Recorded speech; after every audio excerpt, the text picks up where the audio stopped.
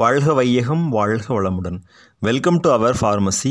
In today's pharmacy informative session, we are going to know about the most important questions as well as very important key areas for the subject pharmaceutical jurisprudence. That is the important subject in the B Pharmacy semester 5 degree course. Yes, as per Pharmacy Council of India syllabus, we have categorized the units into 5 different ways. Now we have to know about the important questions in unit wise. In first unit, there are two topics. Those are import of drugs as well as manufacture of drugs. Okay, the first chapter is import of drugs as per Drugs and Cosmetics Act 1940 and Rules 1945. The most important questions are role related to import of drugs, then repacking licenses and their conditions, next classes of drugs prohibited to sale. These three are the important questions in the import of drugs. Okay, then the next chapter will be manufacture of drugs. Here the important questions have been categorized: repacking licenses and their conditions, that is the 5-mark question. Next, conditions for grant of license for Schedule C C1 drugs. Next, define the term manufacture of drugs. Likewise, 3 important questions have been categorized under the manufacture of drugs under Drugs and Cosmetics Act 1940 and Rules 1945. Okay, that is unit 1. Then in unit 2, the first chapter will be detailed study of the schedules, Schedule C and C1 drugs, Schedule H drugs, Schedule J and Schedule X drugs.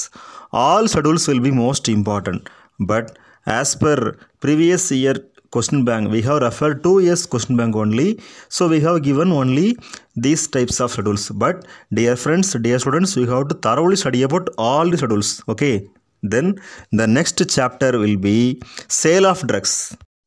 In this chapter, we have to know about the detailed regulations and norms related to wholesale as well as retail sale. Okay, then the next chapter will be labeling and packing of drugs. Here, labeling conditions for Schedule G, labeling and packing of Schedule X, and labeling of ophthalmic preparations. Likewise, 3 important categories as well as schedules of drugs have been given. So we have to thoroughly about these 3. Then the next one will be administration of the act and rules. Okay, here administrative authorities as well as administrative agencies as per Drugs and Cosmetics Act, then government drug analyst, their qualification and duties, qualification and duties of government drug analyst and qualifications of drugs inspectors. These 2 are the important questions under the administrative authorities. Okay, then some of the important definitions like definition of druggist, define chemist, define the term adulterated drugs, define the term spurious drugs, define the term misbranded drugs,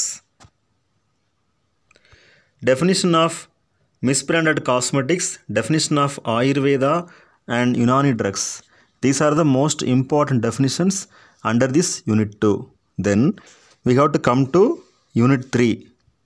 In unit 3, the first chapter will be Pharmacy Act 1948.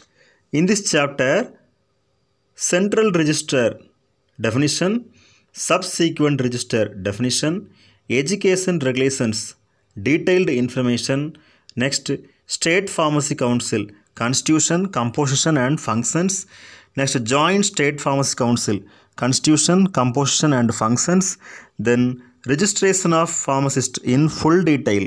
Next, registered medical practitioner in full detail.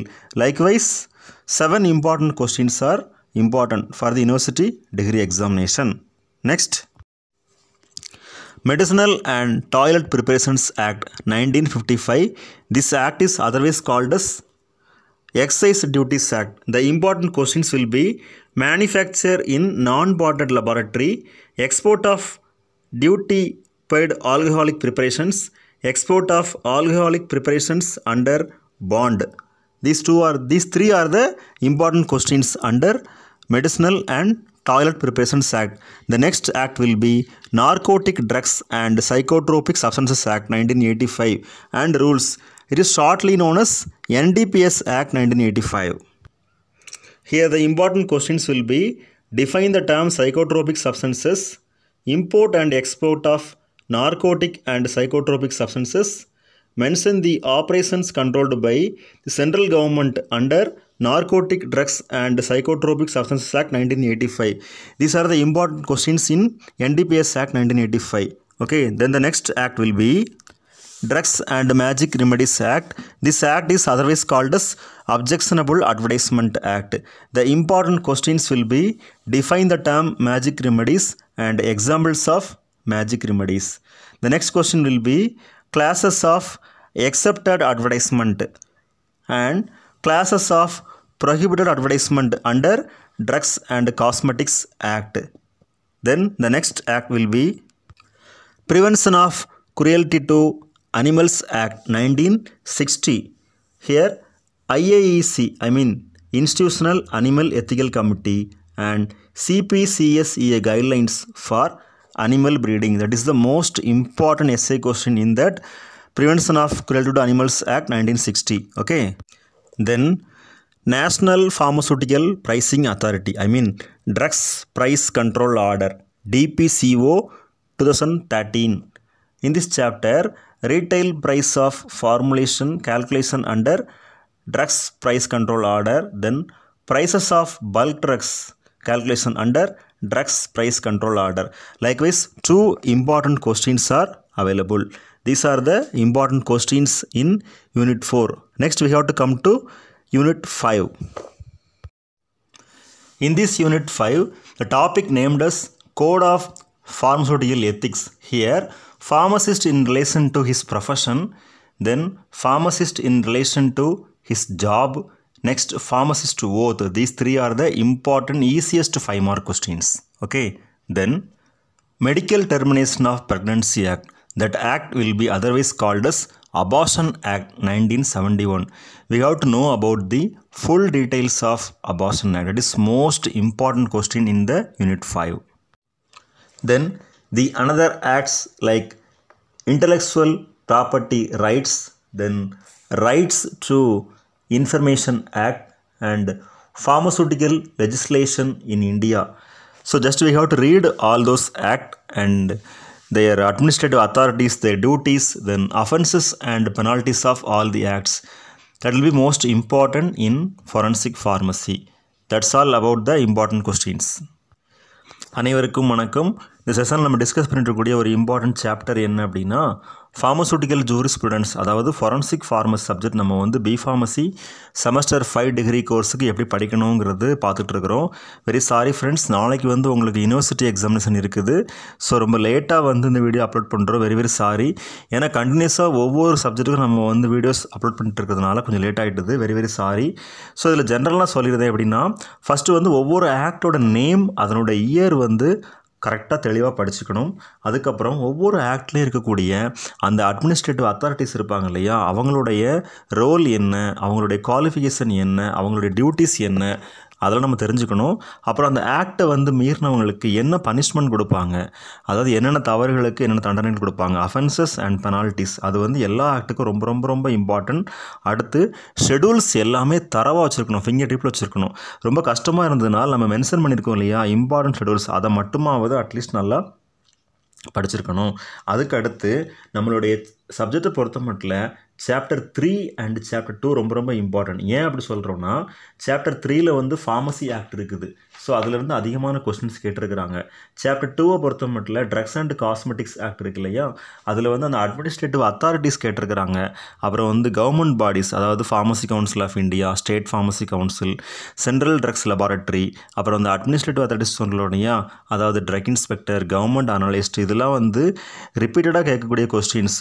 So அது மட்டும் இல்லாமல் சில பேசிக் டெஃபினிஷன்ஸ்லாம் இருக்குது. Druggist, chemist, wholesale, retail sale, adulterated drug, spurious drugs, மிஸ்பிராண்டட் drugs, அது எல்லாமே தரவாக தெளிவாக படிச்சுக்கணும். So அப்போ தான் நமக்கு வந்து யூனிவர்சிட்டி எக்ஸாமினேஷனுக்கு போகும்போது ரொம்ப ஈஸியாக இருக்கும். இந்த சப்ஜெக்டை பொறுத்த மட்டும் ரொம்ப ஸ்ட்ரெஸ் எடுத்துக்க வேண்டாம் யாருமே. ஆக்ட் நேம் நல்லா படிங்க, அதனுடைய இயர் நல்லா படிங்க. அப்புறம் ஏற்கனவே சொன்ன மாதிரி அட்மினிஸ்ட்ரேட்டிவ் அத்தாரிட்டிஸ், டியூட்டிஸு, அப்புறம் ஃபங்க்ஷன்ஸ் எல்லாமே ப்ராப்பராக படிங்க.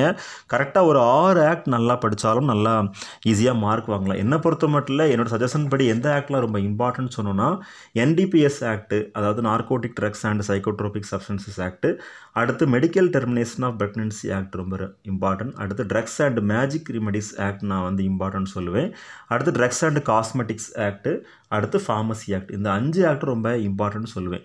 ஸோ இந்த 5 ஆக்ட் மட்டும்தான் இம்பார்ட்டன்ட்னு கேட்டால் அப்படி சொல்ல முடியாது. ஒரு ப்ரிஃபரன்ஸ்னு பார்க்கும்போது இந்த 5 ஆக்ட் ரொம்ப இம்பார்ட்டன்ட். அதுக்காக வேண்டி மற்ற ஆக்ட்ஸ்லாம் இம்பார்ட்டன்ட் இல்லைன்னு அர்த்தம் கிடையாது.